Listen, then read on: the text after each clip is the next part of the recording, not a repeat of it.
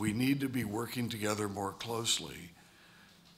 Never was this more apparent than in the recent tragedy in Boston, where the Boston Marathon was turned into a pool of blood and cries and heartache because of a terrorist attack which can trace its roots back to this part of the world and back to radical Islamic terrorism that threatens this part of the world that now is spilled over into the United States.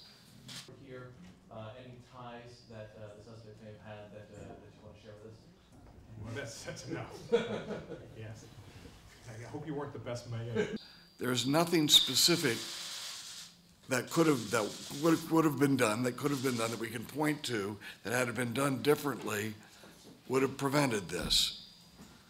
But we can say that had we had a much higher level of cooperation all along, so that the whole situation would have been different, I believe that would have been one of the type of things we could have thwarted by a higher level of cooperation between our two countries.